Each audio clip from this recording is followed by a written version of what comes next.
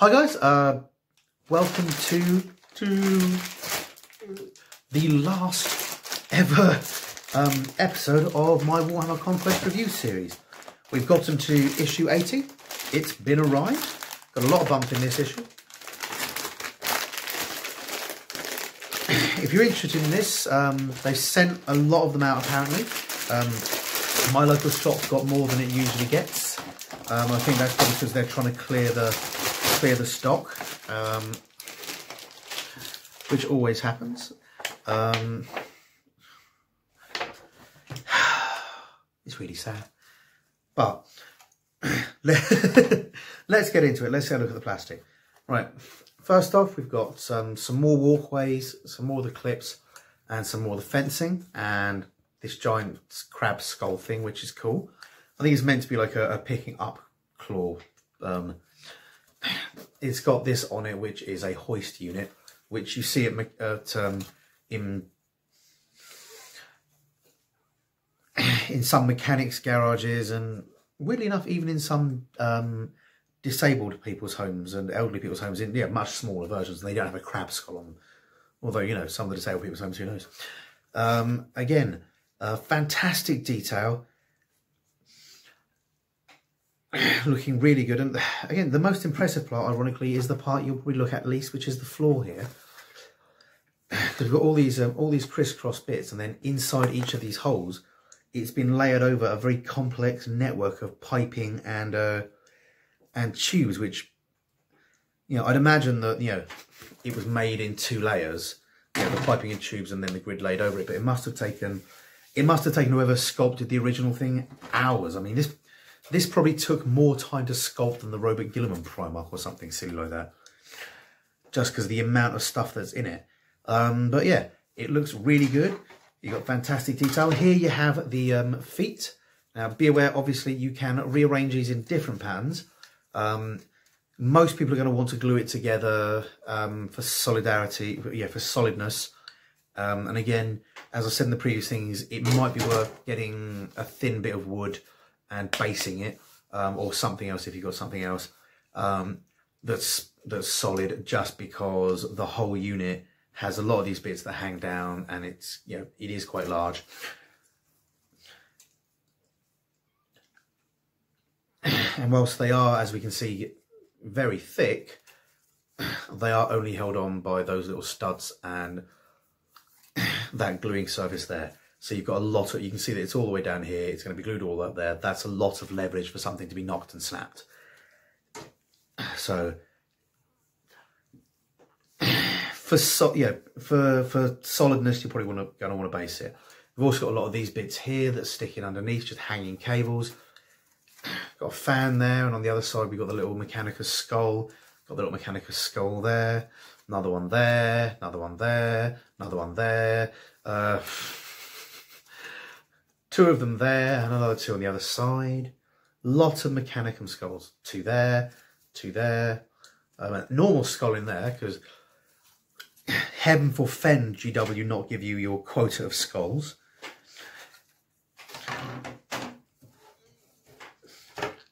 So, a little Tourette'sy today.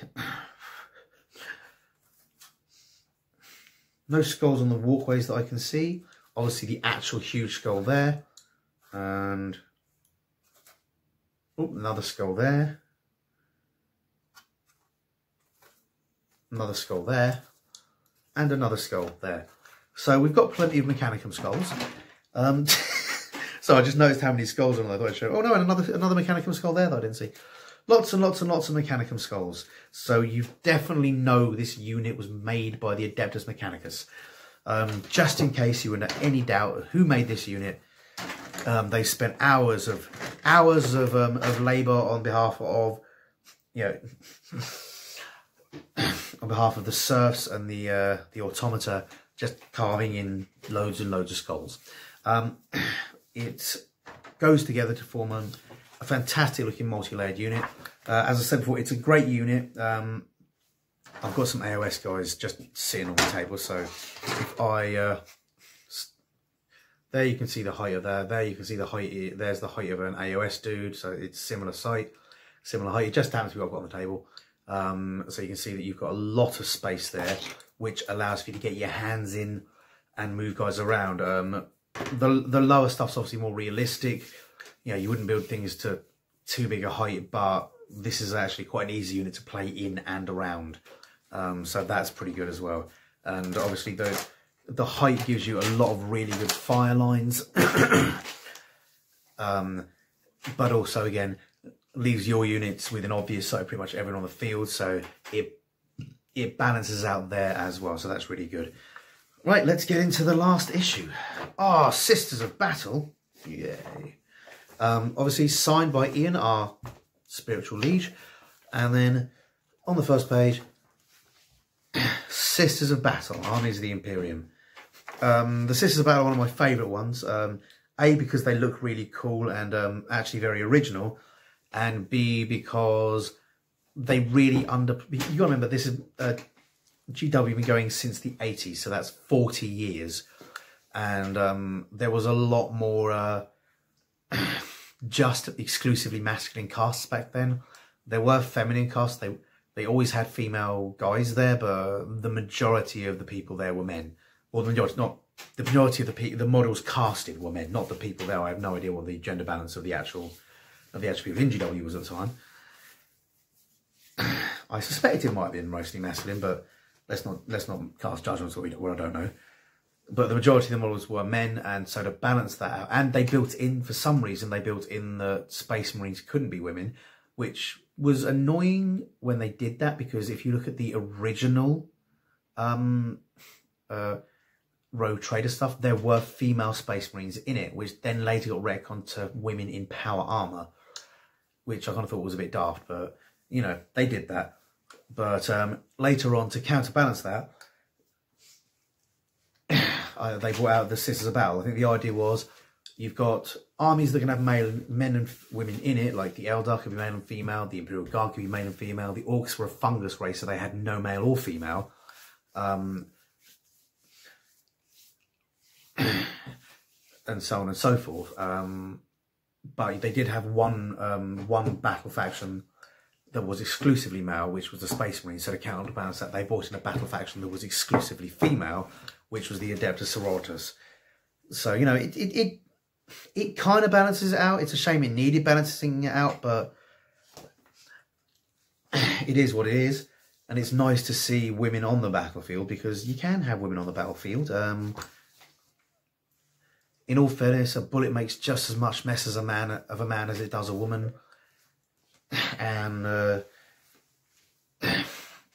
whilst you can argue physical differences in strength and that, when most of your combat takes place with pulling triggers, there's not that much difference between my finger and a girl's finger and a lady's finger, a woman's finger, whatever, you know, that it would ever make a difference. You know, even if you start sort of going, oh, well, realistically, blah, blah, blah, blah, blah. Realistically, there's no reason a woman can't fight in battle. So it's nice to see women fighting in battles. It's nice to see them being maniacs and psychopaths as well. I am married to a woman, so they are, you know, maniacs and psychopaths. But also, they're one of the cooler armies in the game. They're very religious, very faith-driven, and they do a lot of badassery. They're based on some of the older Judeo-Christian religions. There was a thing called flagrants, which they actually have versions of in Age of Sigmar, where pain was considered to bring you closer to God. So they would cause themselves pain and hurt themselves in order to be closer to God. It also has the advantage of making, enabling you to endure pain and handle pain. I wouldn't recommend it, because in certain cases all it does is just hurt you and doesn't give you any advantages. But the Sisters of Battle do come from a sect that does believe, that through suffering you grow, which is mental. And again, don't do that at home, kiddos. The idea is that it gives you that advantage that, you know, if you're constantly in pain, then the pain of battle will be nothing. We now know that not to actually be true. Scientific studies have proven that, you know, if you endure a lot of pain, then yes, it can increase your ability to take pain, but also it just means that a little bit more pain will take you to your breaking point. So it doesn't necessarily actually work, but it was very much a religious belief, particularly back in the Dark Ages and things like that. And weirdly enough, with Mother Teresa, you get all this stuff about, oh, Mother Teresa, she was a nasty piece of work. She believed pain brought you close to God, and so she would go in and she would take care of people, but at the same time she would go, no, they can't have painkillers. Oh no, painkillers will get between them and God. So, you know, Mother Teresa, not necessarily the saint we believe her to be. But anyway, it was mostly popular in the olden days, not so much now. As you can see, they look really cool. They've got similar Space Marine backpacks. They've got similar Space Marine power armor. In some cases, they use padded armor in that. But the power armor does enable them to wield big guns in the same way it enables the Space Marines to wield big guns. I'll read you the blurb. It's like, here we go. The Adeptus Sororitas, known to most citizens as the Sisters of Battle, are warriors of the Ecclesiarchy. It is their duty to defend humanity and the Imperial faith. I love doing this stupid voice. They ensure that the word of the Emperor reaches every corner of the Imperium. The basic background is there was an uprising. The Ecclesiarchy are the religious side of the Imperium. They believe that the Emperor is a god, even though he said not, and a lot of the Space Marines exist. A lot of Space Marines insist that he isn't because that's in their dogma. But they put, the Ecclesiarchy push him as a god and insist that everybody worship the Emperor as such. This has an advantage for the Imperium that a lot of the Imperial citizenry don't question the orders of the Empire because it is mandated from a god, and gods are infallible. It's used as a method of population control, which again has been what it's been used for in a lot of other scenarios in history. But at some point there was a rising up of the Ecclesiarchy because they thought, well, we're giving the word of the Emperor. These, the Council of Terror are just men. We should be in charge. Obviously, we represent the God Emperor, which obviously they didn't, because the God Emperor himself didn't want to be known as a god. Although from what I understand, he allowed it to happen once he was in the chair because he needed the Imperium to survive. This basically civil war was backed up by the fact that the Ecclesiarchy had a lot of men under arms. They had a lot of Imperial Guard style troops. Some of the Space Marine chapters did believe the Emperor was God and even sided with them. Eventually it ended. The way it ended is quite interesting. The head of the it wasn't the Sisters of Battle, it was one of the female orders that supported the Ecclesiarchy, who were a female order of warriors. The head of that female order were invited in to see the Emperor, and they're allowed to speak to the Emperor, and the head of that order then went back to, I think it was a guy called Sebastian Thor, who was the heretic, and cut his head off. She went in, she said, I've just had a word with the Emperor, and he says, shank.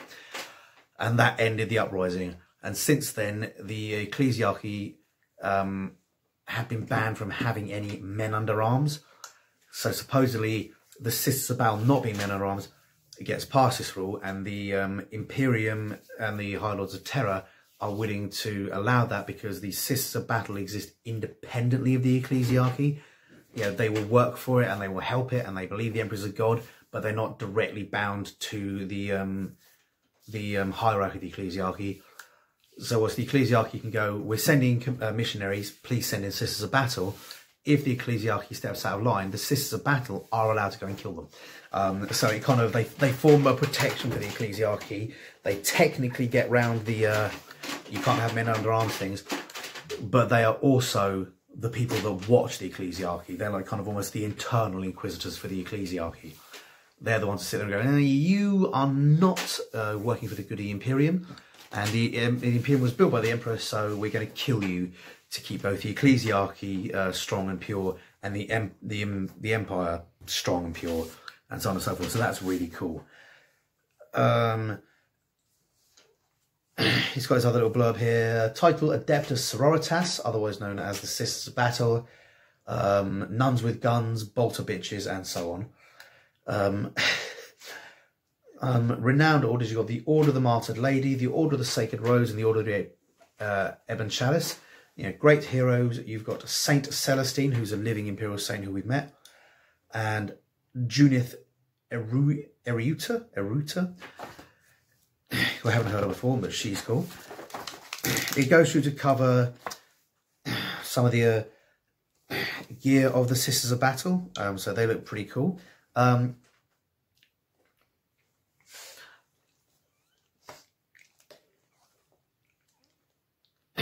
We've got the Sororitas Power Armour. The power worn by the Sisters of Battle is based upon the same archaic system as worn by their brethren of the Adeptus Astartes. You can see there's a lot of padding, but some of that padding goes over the power armour. In some bits it's instead of the power armour, but for the most part they've got full-on power armour. Fleur-de-lis tattoos. Many sisters bear devotional markings such as tattoos, electus, I don't know what the electu is, and ritual scars. Purity seals. Sisters wear purity seals to further protect from the taint of the impure. Godwin Diaz pattern bolter. The standard issue weapon for all battle sisters is the Godwin Diaz pattern bolter. Has remained unchanged for millennia. It's a slightly smaller bolter than the Adeptus Astartes carry, and it's more similar to the bolters that you'll find on elite Imperial Guard units, obviously because it's still the right scale of them, but it still fires the same bullets and does the same damage. Chaplet Ecclesiasticus. Every member of the sisterhood wears a string of adamantine beads bearing one of the icons of the Ecclesiastes, so that's cool. So they're adamantine, so I'm assuming you can strangle people with them. And livery, the Sister of Battle wear the livery of the Order. This Sister of Battle wears the livery of the Order of the Martyred Lady. And that's where the padding and that come in. Yeah, the battle armor tends to be fairly solid and unadorned because, again, they're kind of based on the Christian idea to a certain extent of purity, and they go both. It goes kind of both ways. There's some of them are very much, you know, you're very pure and don't have symbols, and in other cases it's like, except for all these symbols, which are our symbols, so they don't count. And that is a thing that happened in religion as well. So that's again GW drawing from the real world for inspiration. Here we can see the models. We've got Saint Celestine. We've got a sister with a bolt gun, and down here you can see we have the units of Sisters of Battle.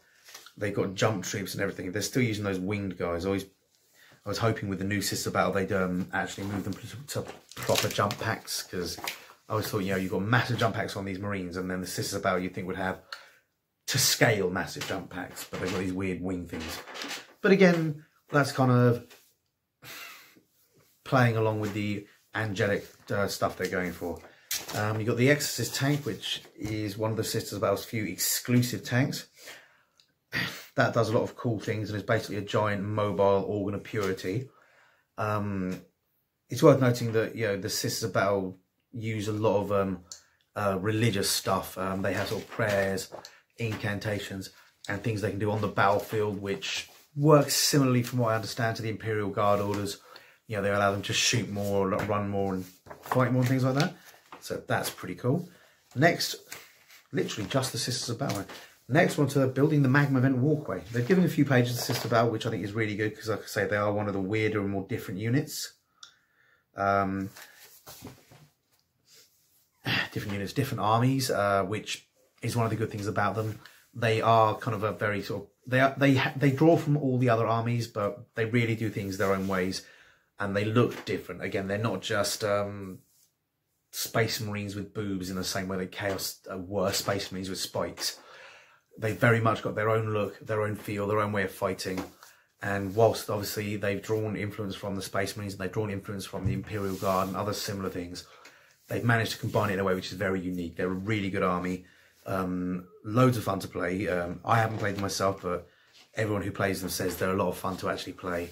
they do the job they're supposed to, and they're quite effective. I don't know how they work in 8 because I haven't discussed 8 with many of the Sister Battle players, because the Sister Battle have only come back recently. Most of the players I knew had old metal armies that they pieced together. Anyway, last week we had how to build the Magnavent walkway. This week we've got how to paint the Magnavent walkway. Here they're advising you to paint the entire thing silver.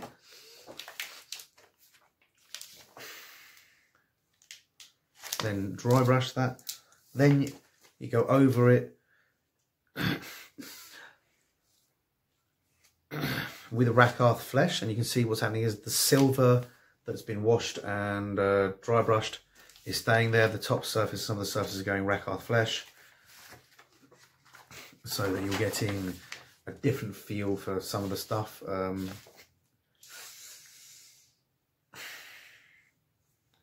Yeah, painting all the bits and pieces. Not much I can show you here, just to read yourself. Using Necron compound and gold, and there you have your Magnavent walkway.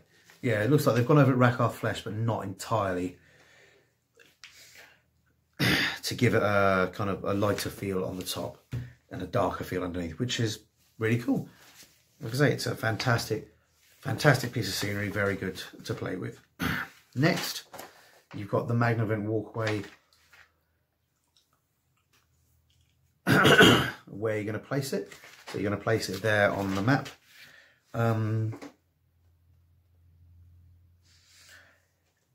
We've got some rules for it. Only infantry, beast and swarm units units that can fly can be set up or end their move on the upper levels. Unless they can fly, these models must climb the ladders.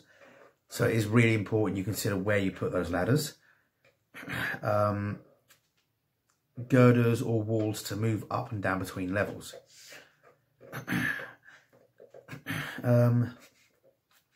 Infantry can move through the girders, buttresses and hanging chains without impediment. Infantry units that are entirely on or within the Magnavent walkway receive the benefit of cover. Other infantry units, other units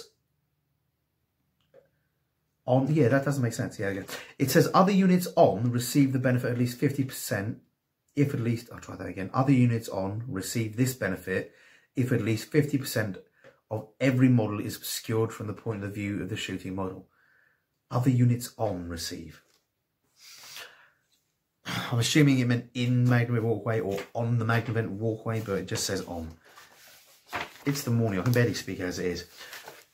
It's got some bits there demonstrating how you can and can't use the walkway.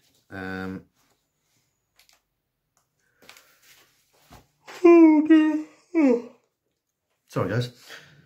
Then we've got mission briefing. Corvon 2 has suffered for many months. Millions have died. It's unfortunate we now have a Corvid virus going around and we're talking about Corvon 2. Oh well, weird. Millions have died. The best efforts of the Ultramarines. Each death has empowered... Despite the best efforts of the Ultramarines. Each death has empowered the Death Guard unit warriors. I can't read this morning, guys. I'm sorry. I'm a bit tired. I had to get up early to help the missus out. She's getting a tattoo. Anyway, each death has empowered the Death Guard warriors, weakening the barrier between reality and the warp. They now pursue their ultimate goal, to turn Corvon 2 into a demon world. Sounds like time for an exterminatus, guys. So we're just going here. Here we've got some beautiful images there of the War for Corvon.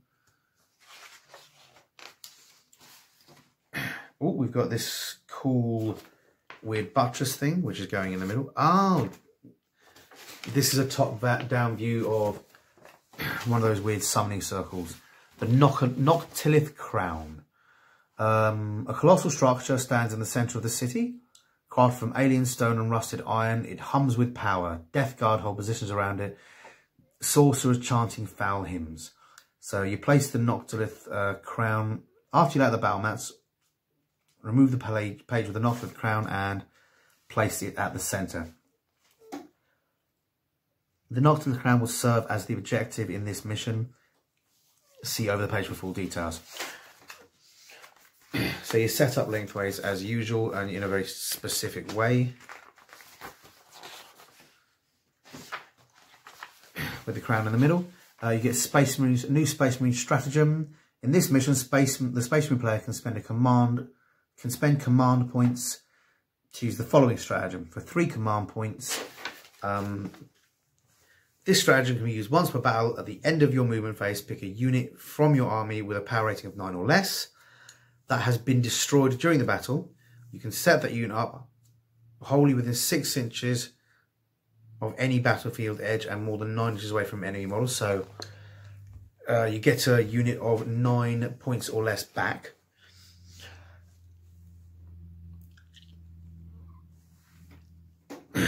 And the Death Guard get for 2 command points dug in defences. Use this stratagem after setting up one of your units. Until that unit moves for any reason, you can add 1 to that unit's saving throw against all shooting attacks. So add that to some guys in cover and you've got some badassness going on. The armies are selected from Death Guard miniatures or Space Marine miniatures. Maximum power rating of 60. Death Guard get 3 command points. Space Marine get 3 command points. Space Marine deploying each end, Death Guard deploying in the middle with the Noctilith crown.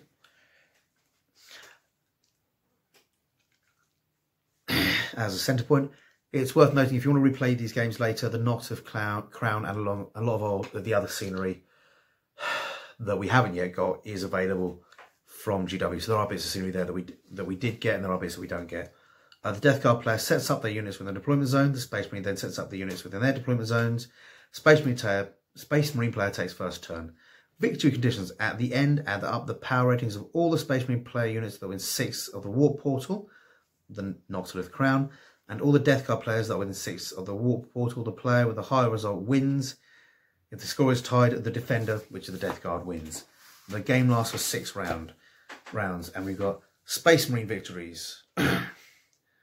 The planets corrupted beyond hope of saving are often targeted with the Exterminatus. Told you. This is always a last resort, as the Imperium cannot afford to sacrifice resources. Doing so is far better than risking the spread of corruption, however. So if you win, it's a hollow victory, but you wipe out the world. Death Guard. With the Space Marines defeated, the Death Guard and their demon allies are free to spread their influence across the planet, warping it into an infected demon world. So it's so possessed by demons that it's literally infected and touches the warp. There are very few demon worlds outside warp space. Most of the demon worlds you get are along the Great Rift. I don't know where this one is. I think it is actually along the Great Rift.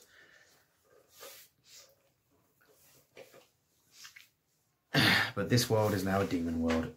Lord Thelfius laughs heartily to himself as a tide of demons manifest at his summons. The corpse of the Ultramarines lay broken in the dirt, and their warships had fled orbit. Corvon 2 belongs to the Death Guard. He would turn it into a paradise worthy of the Plague God himself. I didn't read the Space Marine blurb. Let's read the Space Marine blurb. The last of the explosive charges on the Noctilith crown detonate, sending a shockwave bursting out through the war-torn streets of Alistrandra. Alistrandra, yeah. Warriors are tossed aside as the remaining buildings collapse, and a mushroom cloud erupts into the filth-thick skies of Corvon 2. I like mushrooms. So they blow that crap up, and then they blow that crap up again. On the last page, no more next week's. Nothing's coming next week. It is over. Cry, cry. But it's got a picture of a Warhammer shop. Please comment if you know which one that is. Warhammer 40k Conquest is your first steps into a new hobby, but your journey has only just begun after 80 issues. I think after 80 issues, you're fairly solidly along. Immerse yourself in the worlds of Warhammer by visiting your local gaming store and checking out a full range of products. It goes on to talk about Warhammer stores and how amazing they are. It also goes on to say, with over 2,000 independent stockists around the globe carrying a range of Warhammer products, your local store is never too far away. I love my local Warhammer store. I love my local independent stockist better. You get a far better range of things, and you can often get things a lot cheaper. GW produces great quality stuff, but it also is quite expensive. One of the reasons you may have been collecting this is because it reduced the price of collecting 40k army. Most independent stockists tend to be a little bit cheaper. My local one is 5% cheaper. Some of the others are 10, even 15% cheaper. Some are the same price. You just got to look at your local stockists. But even if the models themselves are the same price, they've usually got things like cheaper brushes and cheaper paint and things like that, all of which help reduce the cost. And it's worth noting, a lot of the paints available, including the Army Painter ones and the Vallejo ones, are of approximate quality to GW. I think GW, personally, I always find Army Painter to be as good as GW, but the general opinion is that GW are a little better than Army Painter, and the general opinion is that Vallejo are the best and are better than GW. That's not to diss GW paints. GW paints are fantastic. A lot of the colours are great, and you'll see that each paint range has its own unique colours. You've got Retributor armour there, which is a nice dark gold from GW, and you've got bright gold there, which is a nice light gold from Army Painter. But as long as you're using acrylics, they'll usually go together. So it really comes down to your personal preference.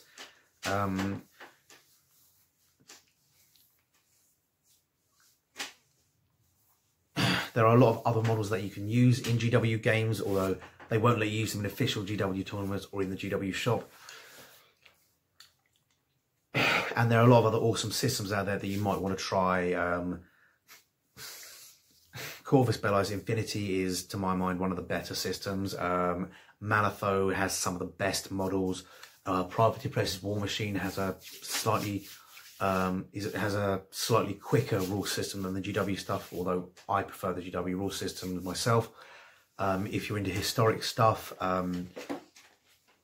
Bolt Action is a fantastic historic game, and the models there are less detailed because, in all fairness, the GW stuff is more detailed than a lot of people would be in real life. But they're American soldiers, German soldiers, Russian soldiers are all very high detail, very realistic looking, and you can buy dozens of them for the price of a single GW model. So there is a ton of stuff out there. Go into your local stockist, look at it. Another reason I always encourage local stockists is because a decade or two ago, GW got to the point where they were pretty much the only game people were playing. And whilst they were in that top slot for a long time, the quality of their models, the quality of their rules really slipped. A lot of independent games then came up, and frankly, not only were those games better than what GW was doing at the time, in my opinion, but they had the effect of costing GW a big chunk of their market share, which then caused GW to react by really starting to look at their gaming system, invest their gaming system, find out what people wanted, find out what people enjoyed, and they've really turned it around to the point where, again, they're one of the best gaming companies in the world, and the quality of their product is top tier again, whereas it literally, for a period of time, it wasn't. The rules weren't as fun as they could have been. The models were quite expensive. They're still expensive, but you didn't get that much use out of them. Some armies hadn't received updates for years. Looking at the Dark Angels players, as a Space Wolf player, I always got the love, but we had the Space Wolf. The Space Wolf had, I think, 3 new codexes in a time, between 2 Dark Angel codexes, and that doesn't happen anymore. So we live in a capitalist free market system, as much as we might want to make it a bit more humane and socialist. I'm a massive socialist, apologies. We live in a capitalist system, and if you want to live in a capitalist system, you have to play the game. If you're just loyal to one company, you get nothing. You have to look at it, you have to go, you know what, this company is providing a better product at a cheaper price, I'm going to go for this company. because if nothing else, it should force the other companies to try and keep up. And in GW's case, this was particularly something that didn't happen for a while. You could see that it wasn't working. And then when when other companies were able to exploit that and basically get a chunk of market share, it not only made it better for people who bought from them, it made it better for everybody, including people who bought from GW, because it forced GW to up their game and maintain high quality games because they were suddenly in competition where they hadn't been for a while. So that's my little sort of capitalist independent stockist rant there. But I always think that your local GW is amazing, can't fault them, but your local independent stores are better. And if you just invest in one company to the failing of all others, it doesn't work. That company then no longer has to fight and provide good product. They can provide whatever they want, and there's not much you can do about it. Which can cause companies to become less good. It's an unfortunate fact, right? So there you go. But except the Portsmouth GW, the Portsmouth GW is amazing. Ian's amazing. That's a complete exception. Always go to that one. And always go to Fistful of Dice in Portsmouth as well. Always go exclusively just to those two stores. Never go to the other store, just to those two stores. Or Waterloo Models, they're amazing. Go to that store as well. Or Fratton Models, they're fantastic. Matter of fact, if you're in Portsmouth, you're spoiled for fucking choice. There are like 4 or 5 model shops out. Southsea Models, that's another one, that's great. And they're all really good. They've all got their own advantages. I really like Waterloo Models because it has a lot of the weirder tools, which I like to get hold of. I like GW Portsmouth because I've been going there since I was a kid, and the staff there are friendly and great, but not too pushy. Southsea Models has been going for years, and it has some really weird bits in it that you can't find anywhere else because it's had them for years. A little pricey, but still great place. And of course, Fistful of Dice is my perfect modelling shop, which I love above all modelling shops, because I helped set it up, and it's done exactly the way that I would do it because I did it. Oh, not to forget Dice, who are the gaming cafe in Portsmouth. They're amazing too.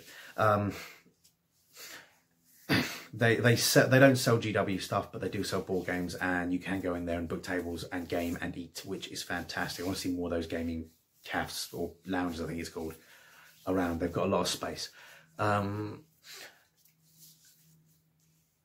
Yeah, Portsmouth's amazing. If you're a gamer, you are really sport for choice in this city. If you're not sport for choice in other cities, if I can build a game shop with my mates, you can too. It's not hard to do. Even if in America, in Britain, in Canada, I was about to say Canada, in other places, there are a lot of government grants and loans and that, which have have nice low interest rates to help get businesses started. Talk to business places elsewhere. When we were setting up, we went to Cardiff and spoke to Firestorm Games. The guy there was really helpful and really nice. If you're in Cardiff, do go to Firestorm Games. It is fucking amazing. They're basically an air hangar full of gaming space now. It's brilliant. But go talk to other gaming shops in similar areas. It isn't actually that hard to set up an independent stockist. Keeping it going, getting sleep, and having a family simultaneously can be hard. But I'm always a great believer if someone's not doing what you want, do it yourself. Even if it doesn't work, you'll have a rewarding experience and you'll know you did your best. So yeah, I think I'm just trying to extend this video now because it's the last one for Conquest. Oh yes, that was it. There won't be any more videos, but there is at least one. There is at least one more prize draw. I PM'd people for these models. They did not get back to me. I did not get emails from them. So if you emailed me and the email didn't get through, this is your last chance to email me, because these 3 models, which is the Tallyman,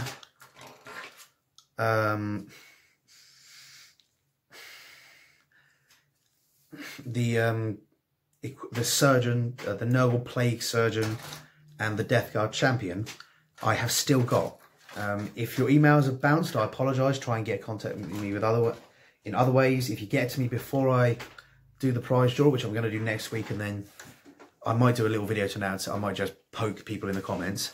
But I'm going to select 3 separate guys from the comments on this video to get one of these each.